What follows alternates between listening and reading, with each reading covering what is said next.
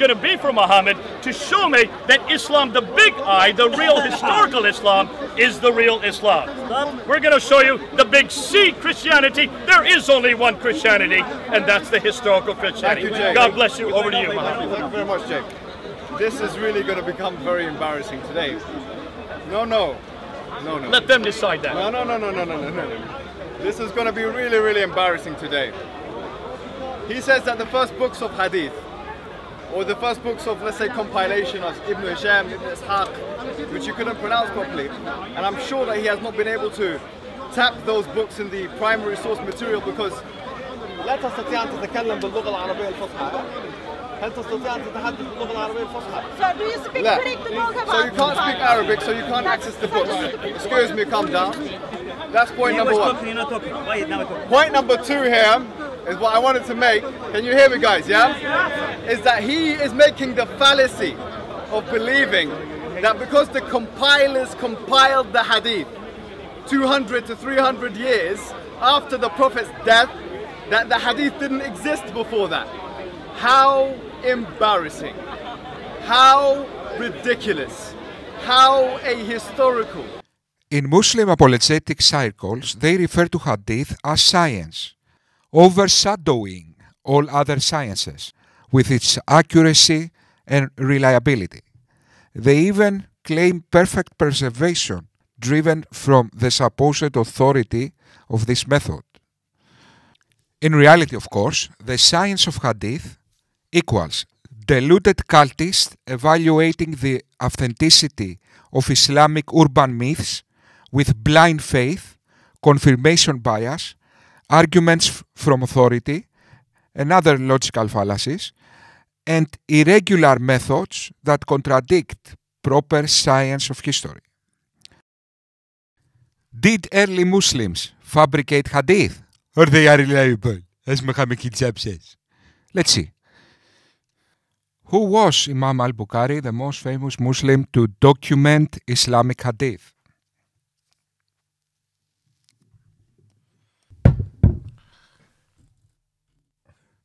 He did not rush out to publish the book and made a lot of reviews, revisions and investigation until he came out with the final version to include 7,275 hadiths selected by Bukhari out of the 600,000 that he received.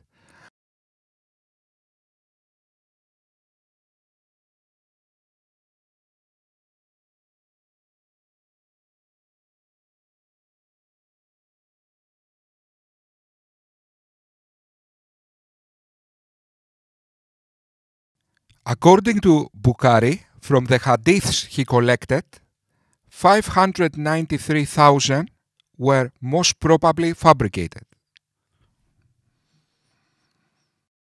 Okay, let's see the percentage.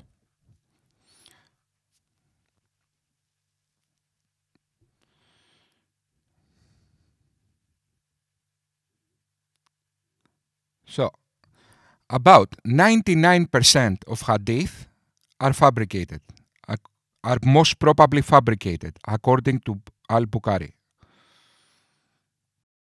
Mohammed al-Bukhari made a statement.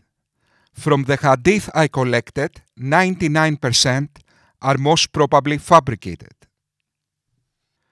Did the science of hadith exist very early, as Mohammed Hijab claimed? Before Bukhari, Mohammed? Did the science of hadith exist? Let's see. And even that in the first few hundred years after that, in our times we don't look at the isnad that goes back to the Prophet. No. After Bukhari wrote down his isnad, that's it, end of story. So if you like, for these 200-300 years, a unique phenomena occurred that did not occur. We don't look at the isnad chain of narrators that go back to the Prophet after Bukhari wrote down his isnad. That is the end of the story. Of believing that because the compilers compiled the hadith 200 to 300 years after the Prophet's death, that the hadith didn't exist before that. How embarrassing. How ridiculous. Yes, Mohammed Hijab, urban myths existed before Bukhari. But did the science of hadith existed? Eh? Guys, imagine this idiot saying a true thing in his life. Wouldn't that be amazing? Okay, so this is why this science is important for us to study, to appreciate, to realize the efforts the ulama have spent in compiling the hadith of the Prophet ﷺ and in categorizing them. Who was the first one ever to write about this science? The sciences of hadith we're talking about, not the hadith itself. Realize there's a difference. The first one to ever compile a book was a person by the name of, it's a complicated name, Ar-Rama Hurmuzi, who died in 360 Hijri. Does this mean that the sciences of hadith were unknown before this time, 360 Hijri? The answer is a resounding no. Even the scholars of the Sahaba and the Tabi'un and the Tabi'un, they had the rudimentary sciences of hadith established. Ibn Sirin, for example, narrates. Ibn Sirin died 100. The earliest Muslims didn't even care about preservation of hadith. Early Muslims had just the elementary of science of hadith. 300 years after the Prophet, Muslims wrote down a comprehensive hadith science in a book that evolved until 600 years after the Prophet, where the most used standard text of science of hadith was established and kept evolving since then. 10 Hijri. He narrates, when the fitna broke out, we started asking the people, narrate to us where you heard it from. Before the fitna, we wouldn't ask them. Wait. Just because people contemporary to the Prophet asked where you got this from, that means they applied the science of hadith. Unless the science of hadith equals a simple question, where you got it from, that cannot possibly be the truth. Even the scholars of the Sahaba and the Tabi'un and the Tabi'un, they had the rudimentary sciences of hadith established. Ibn Sirin, for example, narrates. Ibn Sirin died 110 Hijri. He narrates, when the fitna broke out, we started asking the people, narrate to us where you heard it from. Before the fitna, we wouldn't ask them. Before the fitna, you wouldn't ask them. That means after Muhammad. The fitna, guys, he is referring to the apostasy.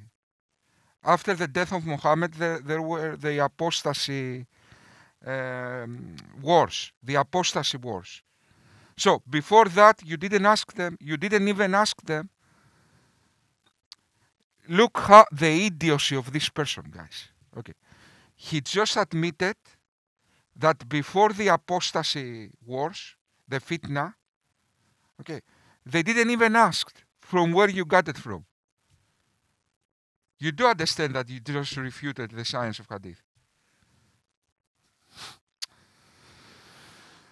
God damn it, you guys are what can I say? Moreover, my friend, you are using hadith that told you how hadith is reliable. You are using hadith that told you how the hadith was reliable. So,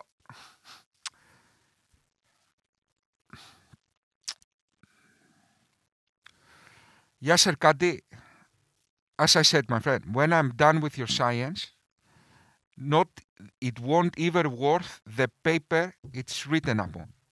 Okay. I already refuted your science.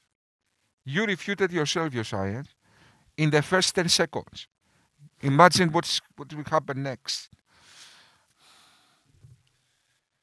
In other words, before the fitna he's talking about is a big fight that occurred between the Muslims, a political thing that occurred in the later time of the Umayyad period. Okay, he's saying before this fitna broke out, we would accept hadith from anyone because we trusted everyone. Everyone was innocent, naive at that time. Not naive, but they were, if you like, they weren't capable of lying about the Prophet ﷺ. So that was the science. The most contemporary to the Prophet. The people that were contemporary to the Prophet, that all the stories are based. They couldn't possibly lie or make a mistake because they were naive. imagine, my friend, imagine Einstein going to the next scientific summit and people asking him, please prove your special theory of relativity. And he's saying, I said it, but you need to believe me because I'm not naive. And I cannot make any errors because I'm not naive. This is your science. Is this your science that is so significant, that overstates all sciences? This is your science. They are not naive.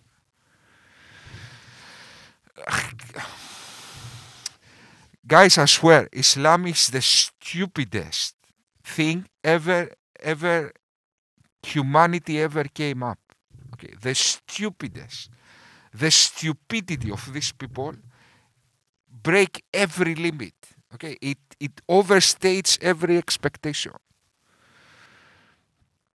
The tabi'un of that time. The Sahaba, of course, they were above this. But the tabi'un. Then Ibn Sirin said, when the fitna broke out, when this political strife and struggle broke out, which is a different topic, after this we started asking the people, who narrated this to you? Where did you get this from? So this is the beginning of the science of isnad. And Ibn Sirin died when? 110. When did he say this statement, the fitna? Some ulama say around the 60s of the hijrah, 40s, 50s. There's an ikhtilaf which particular fitna he's referring to, but within his life period, within his lifespan, that basically, very early on amongst them, in the Muslim history, people started the science of isnad. You say the Prophet ﷺ said it, who told you? Where did you get it from? You do realize that the science of hadith, it's much more than just asking. As you will demonstrate and explain right now. Unless all your explanation of what science of hadith is just making a question, that means they weren't doing the science of hadith. They were just asking a question. Where did you got that from? So even that doesn't make sense. But anyway, let's continue. Not only that, Ibn Sirin went on. He said, فَيُنظَرُ إِلَى أَهْلِ السُّنَّةِ We would look at the person of Ahl al-Sunnah and we would take his hadith. And we would reject the person of Ahl al-Bid'ah and not accept his hadith. The Khawarij, the Shia, the Mu'tazila, those early groups that existed, they would not accept their hadith. Only the person from Ahl al-Sunnah that was trustworthy, his hadith was accepted. People who were in a specific sect of Islam that he agrees with are reliable. Hostile reports against the narrative of his cult are by definition unreliable according to the science of hadith's official methodology. Listen to this, guys. So, in other words, he accepts only the things that conforms with his narrative of what's true. Have you looked into his credentials? Have you looked into his background? Well, yeah, I mean, I didn't memorize them, but not too long ago I checked them out, and he's Western educated. So from the looks of it, what he has learned regarding Islam is going to be from the West. It's going to have that Oriental perspective, which is essentially poison. So what Western mindset implies to Islam? What Orientalism implies to Islam? Reason. Skepticism. So, this guy just said that reason is poison. Continue. Yes. Yeah, I wanted to share a benefit that we can all come away with and remember. There is this authentic quote of Ali, the great companion, may Allah be pleased with him. If this religion were based on opinion, then the bottom of the leather socks would be wiped instead of the top. But rather, I saw the Messenger of Allah, sallallahu alaihi wasallam, wipe over the top of his leather socks. So there's two main points I just want us all to derive from this and to remember, especially as we react to this upcoming video. And number one, Islam is about following revelation. Islam is about submitting to Allah. Allah knows everything. He sent the Prophet ﷺ with guidance. So we submit to that, we follow that. If our intellect, our conjecture, our perspective conflicts with that, we know the deficiency is with our own perspective, our own conjecture. So that's a very simple, but it's a foundational concept of what Islam actually is.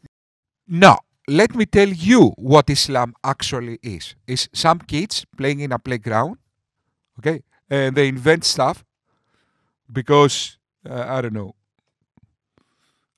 I don't know. Okay, they invent stuff. You are reliable, John. Yes, Peter, I'm reliable. How about Mary? Is reliable? Muhammad said reliable, maybe.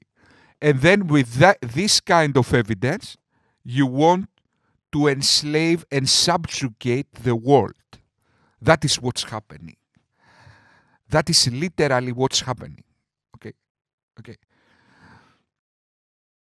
Where is Sahih Bukhari's original copy? Some of the researchers and those known with the honorifics indicating their educational qualifications have framed an important question regarding the absence of original manuscript copy of al-Bukhari's that he penned down with his own hands. They ask, if Bukhari did author this book, why do we not find its original manuscript in his own handwriting?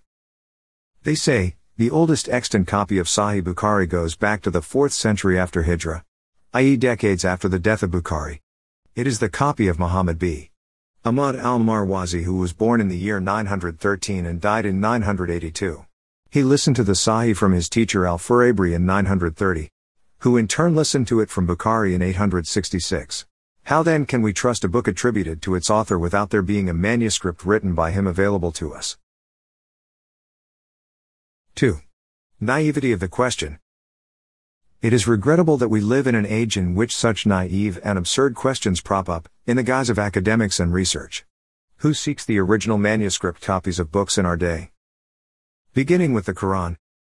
We have absolute confidence in the preservation of Allah's book, though we neither have with us a copy of Quran written in the presence of Allah's Messenger, nor even an original copy of Uthman's Mushaf. In fact, a very old copy of Quran discovered by the scholars in Germany went back only to the time of Harun al-Rashid 809. Though they concluded that it conformed to the Quran we have with us today, it did not add to our trust and conviction regarding the Book of Allah, in terms of preservation. How has Sahih Bukhari been transmitted to us? There is no doubt that Imam Bukhari did pen his work al-Sahih with his own hand. However, he, also, recited it to a large number of his students who listened to it from him and copied it in its entirety. Thereafter, they checked it against Bukhari's personal copy. This way their copies were in accordance with the original one of Bukhari. Afterwards, came another generation who listened to the book from the students of Bukhari and compared their copies to those of Bukhari's students, and likewise it happened through subsequent generations, until the book became widely known. Therefore, the original one written by Bukhari was lost. It had no implications, because it had been transmitted among the generations of students of Bukhari, and its copies had become widely published, each with a chain of transmission back to Bukhari. Commentaries to it were written, and all the copies are, by the grace of Allah, in congruence. According to the Muslim author of this article, Sharif Mohammed Hijab, having the original manuscripts of Al-Bukhari is not of importance. Yet it is. If you have a science based on a chain of narrators and you by admission missing 2 narrators. The student of Bukhari, al-Firabri, that then transmitted to his student, Muhammad b. Ahmad al-Marwazi, who we have the earliest manuscripts copy from. By definition, any hadith from Bukhari missing this chain is incomplete, following hadith own methodology. Do we have a biography of these 2 individuals to evaluate their character and mental abilities regarding memory? Because the science of hadith projects real devastating political power in this world, it's imperative to have hard evidence. Yet we don't see included in this supposed science any manuscript investigation. Instead, what we see is a naive understatement of the value of evidence by Muslim authors. To verify the hadith, one have to verify isnad. My question is how to check isnad. Mean to say, is there any early book of Islam, authentic, in which the series of connection between narrator are written? How we know that Imam Bukhari's father was taught by Imam Malik and Imam Abu Hanifa was taught by Imam Jafar as-Sadiq, or Hazrat Abu Bakr or Hazrat Osman or Hazrat Abu Hurairah was companion of Prophet Muhammad. Please don't get me wrong, I am a Muslim, but I am really confused that how the scholar of hadith even nowadays can analyze the connection between isnad. Please clarify with reference to the history books written during the golden era of Islam. There are 2 steps to this process. First, get the list of people who reported this hadith. If you visit websites like sunnah.com, you can see where the sanad reported by. Second, you will go through the books to research such people and understand them. Here is a list of some books, unfortunately all are in Arabic, that you can read, which describes many of the people in the sanad and their stories. In Arabic, they are called the books of the men. Biography books are an essential part of the hadith science. Now, where is the isnad of the biography authors? Are they reliable? Are they without error? Did their memory abilities be checked? Do we have their manuscripts of their biographies? Ever before, and it never will occur. So this is why the average Muslim, he doesn't many times understand this. And so he falls into errors. The hadith have not been preserved. Likewise, the kuffar, when they usually attack Islam, they don't start with the Quran. Because they realize to attack the Quran is far more difficult. Even though they do attack it. They attack the Sunnah. Because to attack the Sunnah from their perspectives is easier. Because it's so confusing to many people. Not many people have studied the Sunnah. Not many people have studied the science of hadith. The science of hadith is intentionally not mainstream, and there is intentional ambiguity around the science. Exactly because if people realize the mess of the science of hadith and how laughably unreliable it is, they will leave Islam. Compared to the mess of the hadith, the Quran is science. Okay, comparing to the hadith, guys, the Quran is a scientific book. Let me give you an analogy of how unreliable is hadith. Imagine a broken telephone game lasting for 1,000 years and adding to that hundreds of thousands, liars and cultists along the way twisting the info, pretending they are doing science. Guys, the science of hadith is the most unreliable thing humans have ever engaged with. At this point, rolling dice to find the truth is magnitudes more reliable than trusting hadith. Hadith is the definition of what you need to do to lose the information forever. Okay, the definition. We can call the science of hadith the science of how to lose, misdirect, corrupt, and deceive. Hadith is the complete opposite of science. Let me repeat that. Hadith is the direct opposite of science. Is doing the scientific method in reverse. In genuine science, neutrality and objectivity is valued. Hadith science, though, values bias and religious conviction as the main factor defining truth. In other words, the more you love the Prophet, the more objective you are to say about the Prophet. I kid you not, guys. That is what they call science. In other words, the complete opposite of science. In genuine science, evidence trumps authorities. In hadith science, authorities trump evidence. In genuine science, hard evidence are valued, and we try to eliminate the human factor. In hadith science, hard evidence are dismissed for opinions. This video will not be able to express the magnitudes of error in hadith science. Exactly because the dimensions and the possibilities and the implications are so huge. Okay, it's like trying to decode the DNA code. Okay, endless. Okay, endless possibilities of errors. Okay, so this video won't be able to express in an efficient way the magnitudes of error of the hadith science, because the interconnections are so many and so many factors that it's impossible to make justice to the stupidity of this science. But let's try.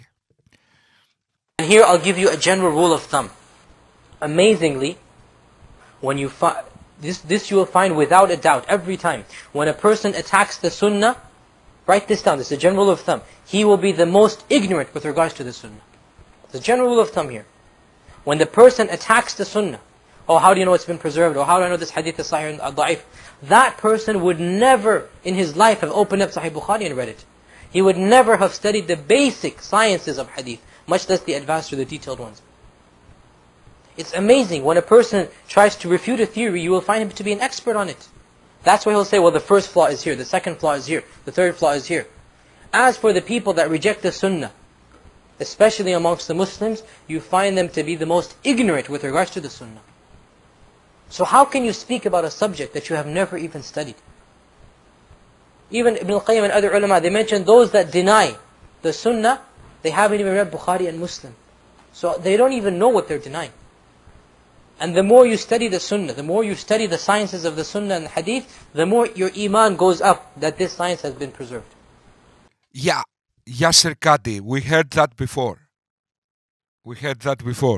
And we all know how that ended. That came, or not the shak, but the crisis that you had was in relation to this question of the relationship between the ahruf and the qira'at, basically. No, the crisis I had wasn't that. The crisis I had was, well, yeah, wait, that was what generated. But what was the crisis? The crisis was very simple. Traditional understandings of ahruf and qira'at cannot answer some of these pressing questions that are now being poked by our people outside of, by our academics, by their academics outside of the faith tradition. You see, in a Muslim environment, there's always some respect that we have for the Quran. We should. In a Muslim environment, we'll press a little bit, and then we'll say, okay, khalas, sami'na wa ata'na. And that's great, alhamdulillah.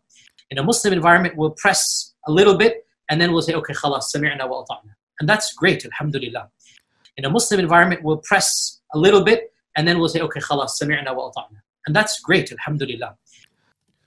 The science of hadith is conducted by people who don't care about truth as much as they want to preserve religious convictions and social institutions and attitudes driven by the message of hadith they want to convey.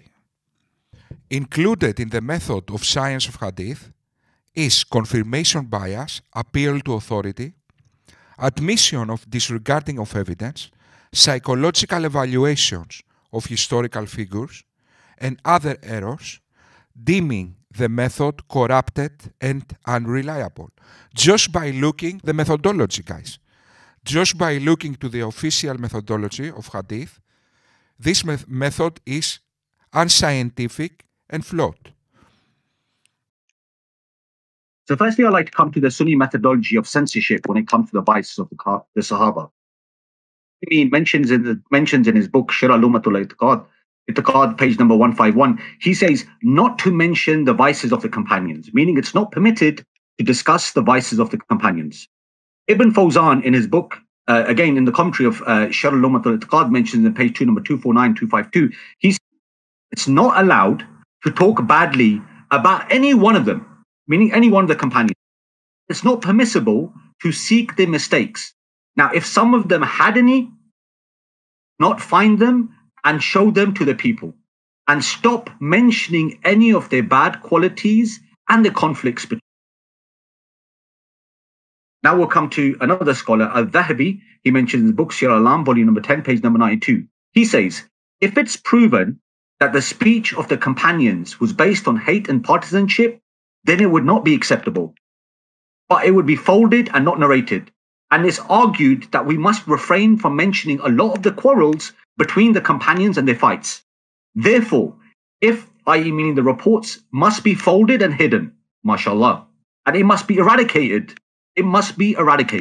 even so that the heart will be clean and gathered over the love of the companions, and being pleased with them. And hiding these writings is mainly from the groups and some of the scholars. So as you can see, that when it comes to the essentially the Sunni belief, when it comes to the vices of the Sahaba, they don't discuss them. They remove these reports, they hide them, they conceal them, they destroy them. In the foreword that we didn't read is that all the special terms of the science will be translated and boldened and capitalized. And we're going to give priority to the English words just for the sake of understanding. So the author said, introduction. Know, may Allah make your knowledge grow, that news, khabar, in and of itself, can be possibly true or false. For example, had it been reported that a man named Zayd is standing, this could be a true report or a false one. The sound mind alone does not deem either possibility more probable because of the mere claim. Both possibilities of truth and falsehood are equal, for this is the reality of statements. It is not the news itself that makes its truth or falsehood more probable. In other words, it's not simply because something was claimed that is true. False premise. It's not the news itself that makes it less or more probable. What? What are you talking about? The claim itself makes something less or more probable. For example, if I claim I have a car in my basement, that's more probable than if I claim I have a dragon in my basement. Okay, guys, that is childish error. Okay, the claim itself makes something more or less probable. That's why substantial claims require substantial evidence. Or false. It is not the news itself that makes its truth or falsehood more probable. Rather, something outside of that news, certain clues, qara'in, would point either to its truthfulness or falsehood. To the Muslims, you've been standing here for years, my friend, and you haven't bothered to ask someone like me how science of hadith works. Let me educate you. I know you're my elder, but I must educate you today. Yes, it will happen. You'll be educated, J. Smith, by someone who is at least a third of your age. At least, actually, maybe not that bad. Okay. Mohammed Hijab, the science of hadith is a joke and you are a joke, my friend. Simple, okay? You are a joke almost as much as the science of hadith is a joke. Okay, Mohammed Hijab? One of these days, one of this decade, you might say the first true thing in your life, Mohammed Hijab. Because, sorry for being the one who breaks that to you, you haven't said a true thing in your life, Mohammed Hijab. Okay, now go play with your friends.